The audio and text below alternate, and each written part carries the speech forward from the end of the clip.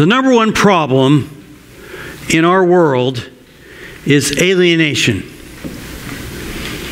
division, rich and poor, black and white, Israel and Iran. Politics in the U.S. has never been more partisan.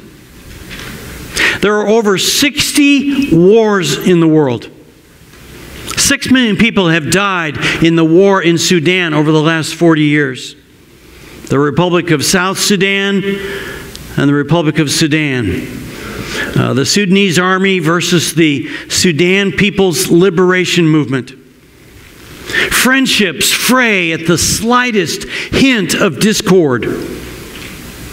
Families are struggling to live together. 65% of couples get divorced within the first 5 years of marriage. That's separation.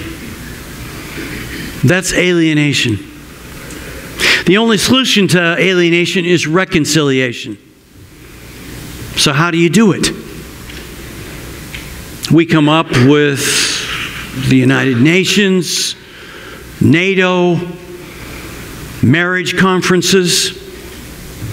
But you can't reconcile people without forgiveness. Forgiveness is the baseline of reconciliation.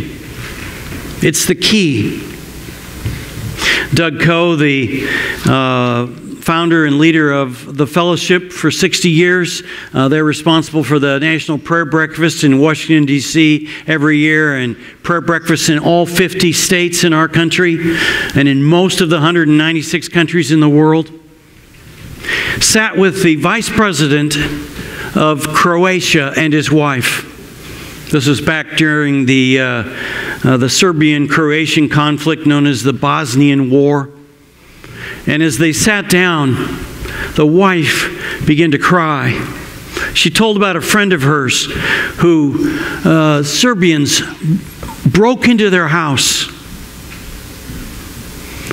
And they tied up her husband and had him watch as all 4 of these soldiers raped his wife. Then they tied her up and had her watch as they shot him. And then they made her watch as they butchered all 4 of her boys. Do you know that lady today goes around the country of Croatia telling people that they have to forgive? And she says the only way you can forgive is by Jesus.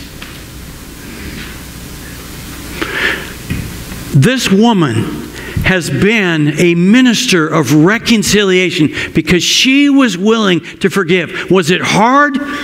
Of course it was.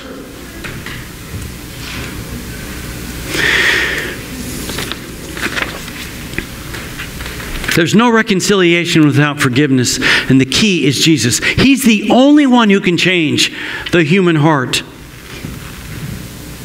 If you can't change the heart, there can't be forgiveness. God has called all Christians to be ministers in the world. Well, what is the ministry? What's the purpose of our church? What is our vision? What are we trying to do? What is our win? The ministry is reconciliation. God has called us to reconcile people to God and people to each other. That's why our church exists. We're called to love God with all of our heart, soul, mind, and strength. And out of that love for God, the win for us is to reconcile people to God and people to each other. We're praying that through our efforts together this year, 30 new people will come to Christ and 15 will be baptized. 30 people will be reconciled with God. Counting all the adults, teenagers, and children in our church, 600 people call Portland Community Church their home. But I don't view that as the size of our church. Studies show that each of us have about 8 people in our lives who don't know Christ. These could be people that work with us at our places of employment. They could be people we go to school with. They could be people on our sports teams. They could be members of our family. They could be neighbors. So our real church size is 4,800. That's our potential church.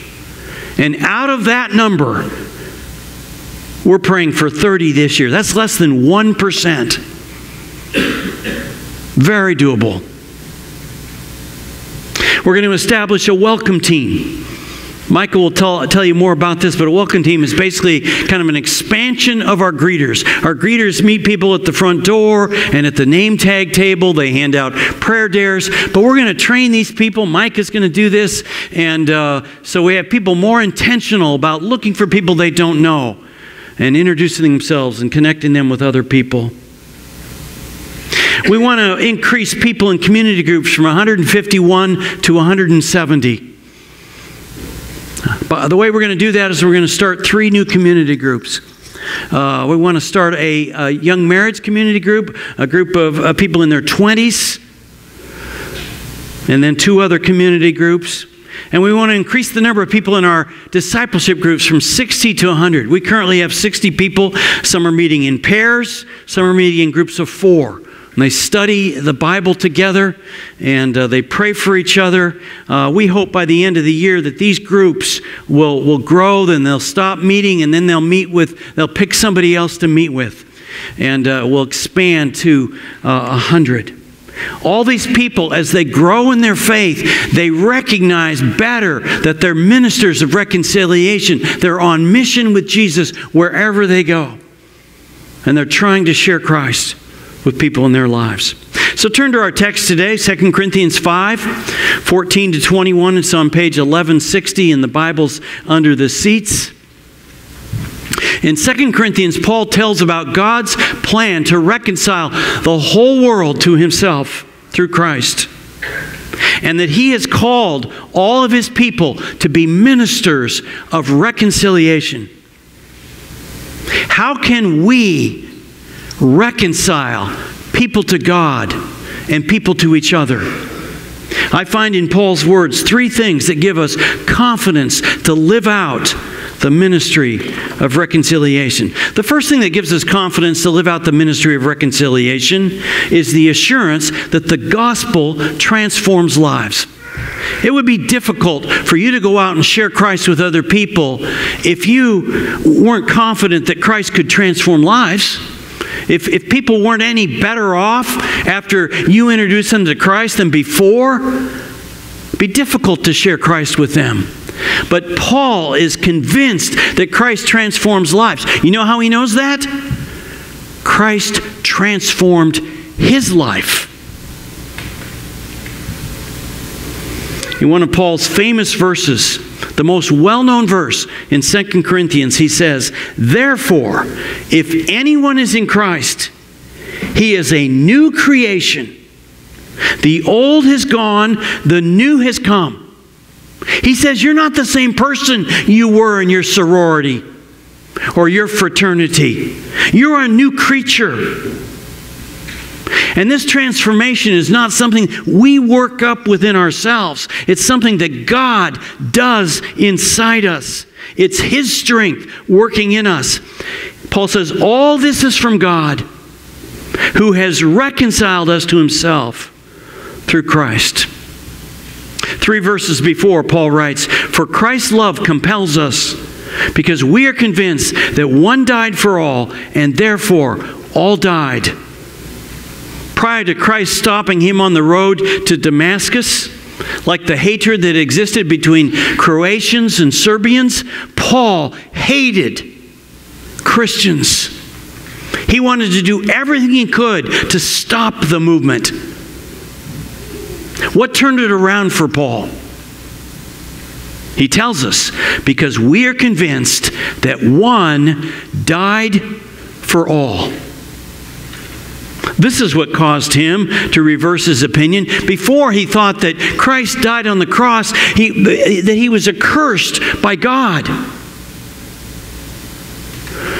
And that Jesus had kind of fumbled things up and got in the crosshairs with the Roman authorities and the Jewish leaders, and he got crucified on a cross.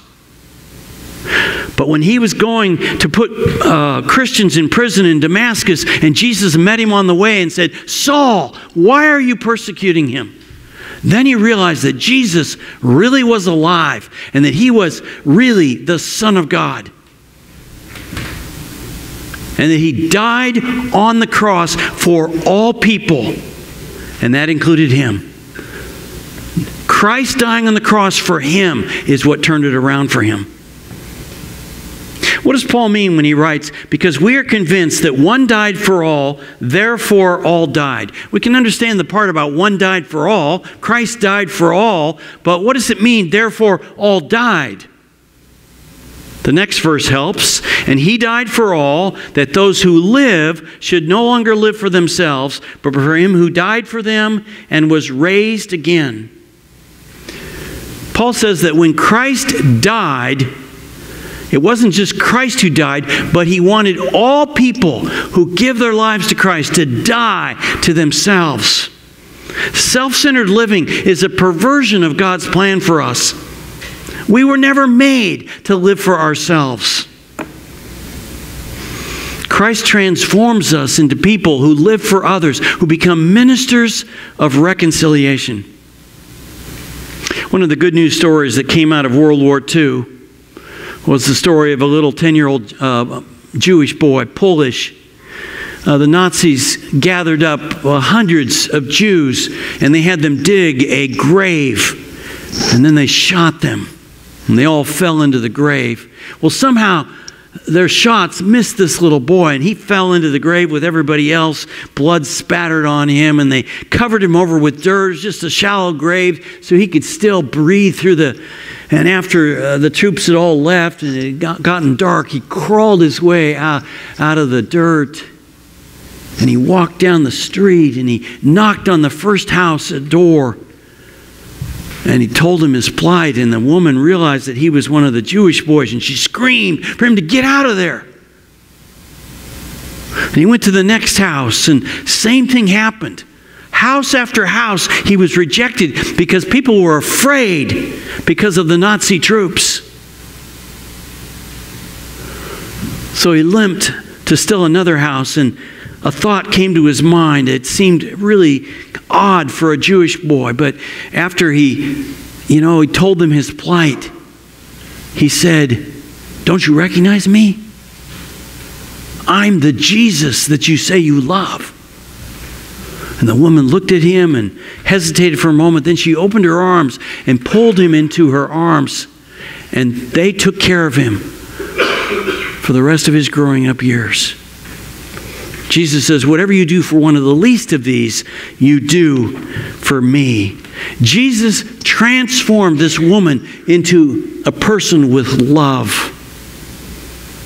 Jesus comes into our lives and transforms us into ministers of reconciliation.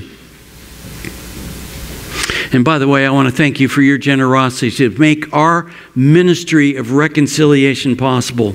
As you'll see a little bit later, if you've already looked at our annual report, people gave very generously last year. More people than ever before took up our 90-day tithe challenge. If you haven't done that, you can just go to our website and go to under giving to our 90-day challenge. And many people in our church are taking up God's test. He says, "Test me in this and see if you give to me this tithe. I do not throw open the floodgates of heaven and throw out so much blessing that there will not be room enough for you to store it." If you sign up for our 90-day tithe challenge, and at the end of 90 days, you don't feel like God's sustaining you, He's providing for you and enabling you to pay all your bills, you can contact us and we'll give you all your money back.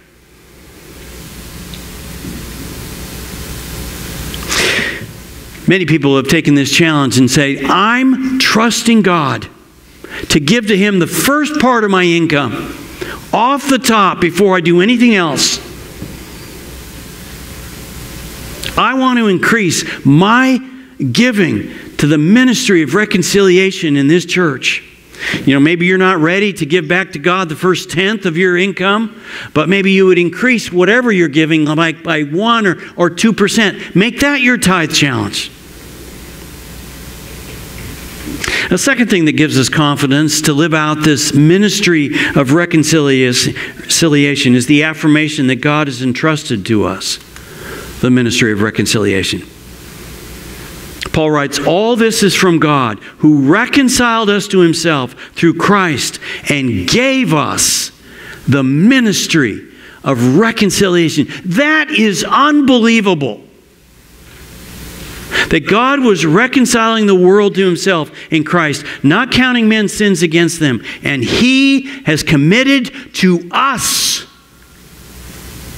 the message of reconciliation. Why does God care so much about reconciliation? Because God loves every person he has created in this world.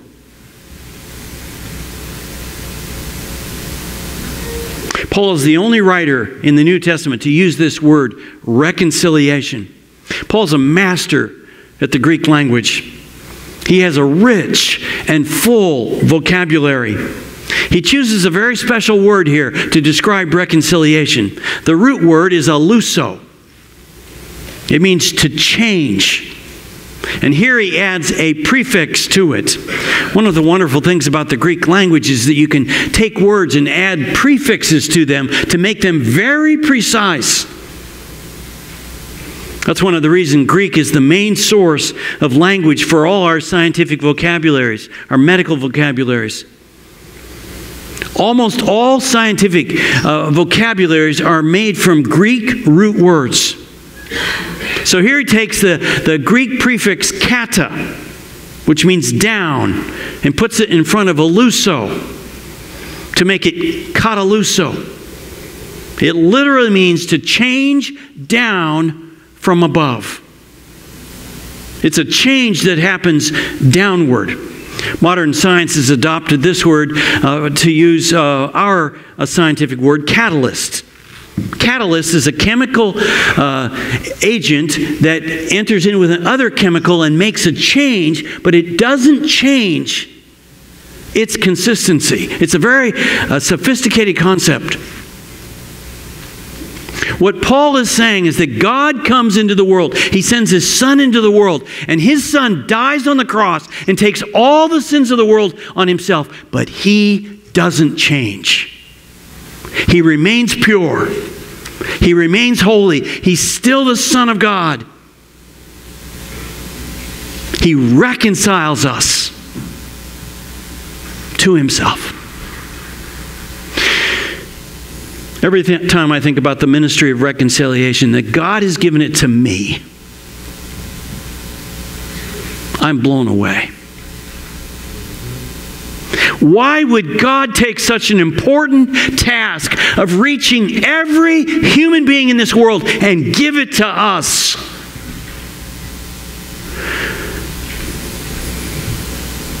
I find it highly motivating to know that God trusts me with this task. It motivates me to know that God is counting on me. And he's counting on you too, to tell other people about him. What's the best thing that happened to you over the last year? Did you tell anybody about it? Of course you did. Marketers say that on average, we tell 3 people when we're pleased with a new brand. We're just naturally wired to tell other people about something that we're pleased with. Actually, recent studies have put it even higher. On average, we tell 7.44 people. We all enjoy telling about good things that we've experienced. Over Christmas break, I played tennis with Tad, Joel, and Cam. They know it's all about me. I set it up, and Dad wants to play, and it's just a thrill for me to be on the court with all of them. They all played tennis on tennis scholarships in college. Tad played at the University of Idaho. Joel played at the University of Portland, and Cam at the University of Montana. I'm the weak link. So we started playing, and I grabbed Joel as my partner. He's the best. He's a tennis pro, and we started playing, and Cam and Tad were hitting them all to me, and I'd dump it into the net, and I say, hey guys, do you guys want to win, or do you guys want to play tennis? If you want to play tennis, hit it to Joel, because Joel, he doesn't just hit winners, he just kind of keeps it in play, makes the rallies longer, makes it fun for everybody. Well, we had a great time. I think they beat us, but it was close. And since then, a couple of my friends have asked me, how's your tennis game? And I said, over Christmas I played with Tad, Joel, and Cam. And they go, wow, that must have been fun. I said, yeah. We just love telling about fun things that we've done, don't we? If we're all wired to share good news, why do most of us find ourselves hesitant, insecure, or even resistant to talking about the only hope for the world, the greatest expression of love in the universe? Why are we afraid to say to people, hey, you should come to my church, you'd love it? Either we don't think people will be receptive, and maybe they'll cut us off in our friendship, or we think it's not our responsibility. We think that's the job of the pastors. We're off the hook. The ministry of reconciliation is not an exclusive privilege reserved for clergy. Paul says he is committed to us, that's all of us, the message of reconciliation. He says he's given all believers the privilege of sharing the message of how people can experience reconciliation with God. Sure, some people have the gift of gab and are better at talking than others, but we all are given the ministry of reconciliation with people in our sphere of influence. We're all wired to share good news. Here's the ministry of reconciliation. Everyone tells somebody about someone who changes everything. You say, what if I blow it? What if I'm not up to the task? Am I really fit to be a minister for Christ of reconciliation? Paul asks in 2 Corinthians 2, and who is equal to such a task? It's a rhetorical question. He means none of us are up to the task. Paul says not that we are competent to claim anything for ourselves, but our competence comes from God. We're not competent. We're not up to the ministry of reconciliation. But with God inside of us, the Holy Spirit, the God who created this universe, living inside of us, we are competent to be a minister of reconciliation to people in our family, to people where we work, to people where we go to school, people on our teams, people in our neighborhoods. The third thing that gives us confidence to live out the ministry of reconciliation is the conviction that Christ's death covers all sin. Paul ends with another one of his famous lines. God made him, Christ, who had no sin, to be sin for us, so that in him we might become the righteousness of God. Why do some people hear the wonderful message of reconciliation, God to man, the wonderful message of God's forgiveness, yet not receive it? What holds them back? In Joseph Conrad's Lord Jim, a young man goes to sea, and a tragedy occurs with this 24-year-old officer.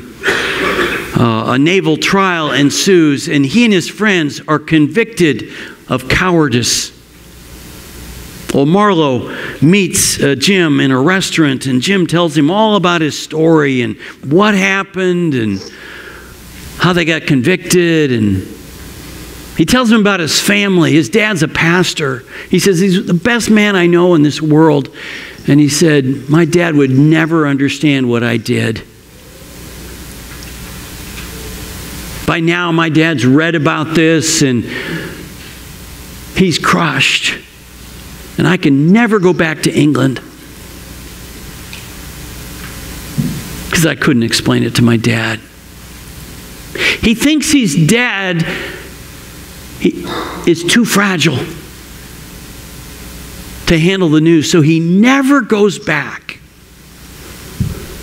That's the tragedy of the book. Are you like him? Do you feel like Jim, like you've gone too far and God can't forgive you? Do you think God would be crushed if He knew all the bad things you've done? Do you think God's sitting up in heaven and He's sitting next to Jesus and He's looking down and He says, oh my goodness, did you see that? That takes the cake. I thought I'd seen everything. God is not shocked by your sin. There is nothing you've done that will ever shock God. All the sins of the world were laid on Christ's shoulders. He absorbed them all. God is not fragile. Don't imagine that you're so unique that you've done something so bad that God can't forgive it. God is able to forgive all sins, and He laid all of them on His Son. When Paul writes, God made Him who had no sin to be sin, he has in mind the crucifixion, that grim afternoon when Christ was crucified on the cross. Remember when the whole sky grew dark?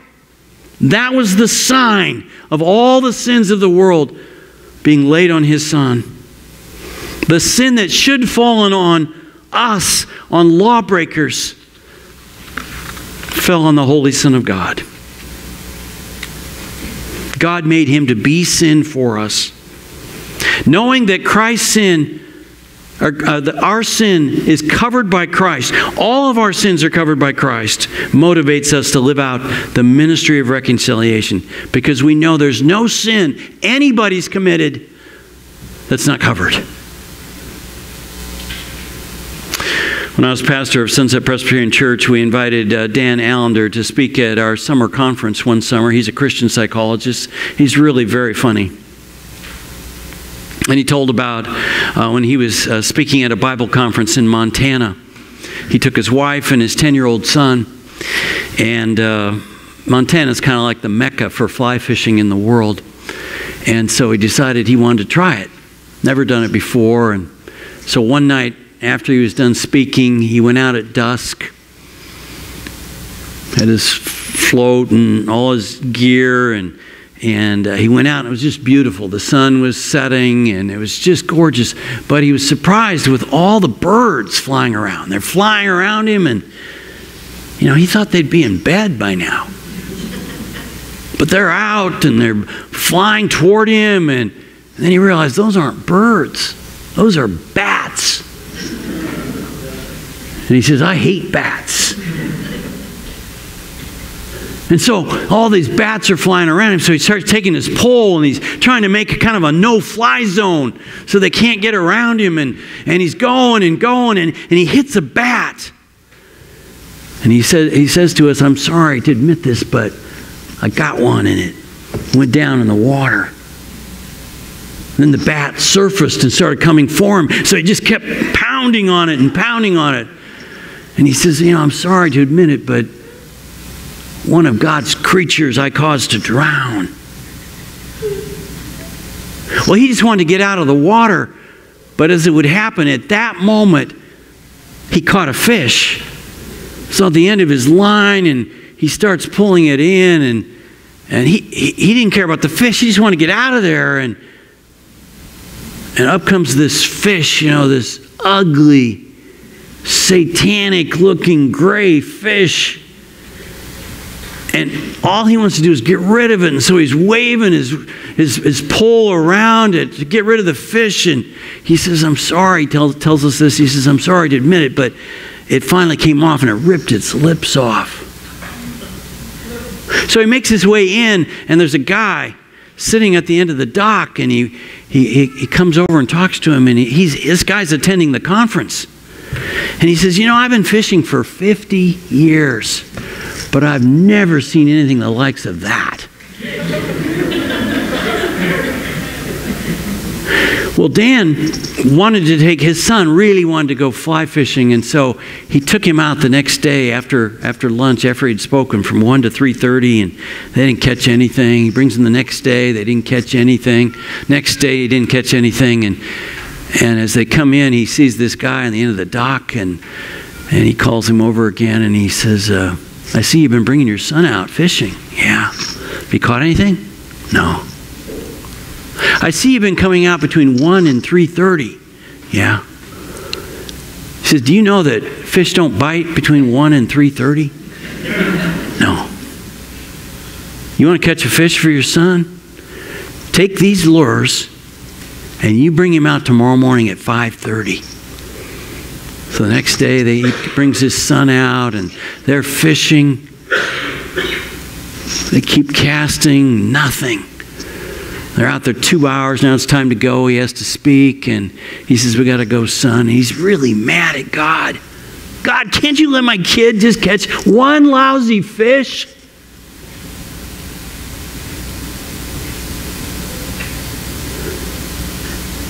And his son Andrew says, Dad, can't I just cast one more time? He says, no, we got to go. Then his thought comes to him. He says, just because you've lost hope, you want to kill hope in your kid? So he says to his son, okay, you can cast not just one time, you can cast 5 more times. Really, Dad? Yeah. So he casts one more time and nothing.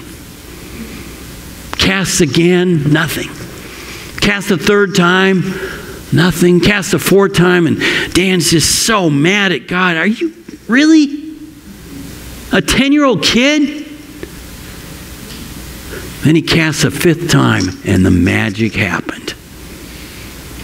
He caught this fish, and he's reeling it in. It takes a long time, and he pulls out this big northern pike. And the kid's all excited, and then they start rowing in, and his son says to him, Dad, we serve a great God, don't we? He says, yeah, we do. And he says, I know his name. And Dan's thinking, my kid has never talked like this before. Yeah, what's his name? He's the God of the 5th cast. 1st cast, 2nd cast, 3rd cast, 4th cast. God of the 5th cast. God is still looking for people to be ministers of reconciliation who know we're inadequate, who know we're not spiritual enough, who know we're not holy enough, but we keep casting. We keep reaching out. We keep trying to reconcile people to God. There's so many people in Portland who don't know God. That's what our church is all about. That is our vision. So, church, I'm asking you, will you go and be a minister of reconciliation to people in your home, in your neighborhood, in your apartment building, at your school, in your shop, in your office? What is our ministry? The ministry is reconciliation. God has called us to reconcile people to God and people to each other. We feel good about reconciling people to God and each other because we know that God transforms lives. We know that Christ makes a difference.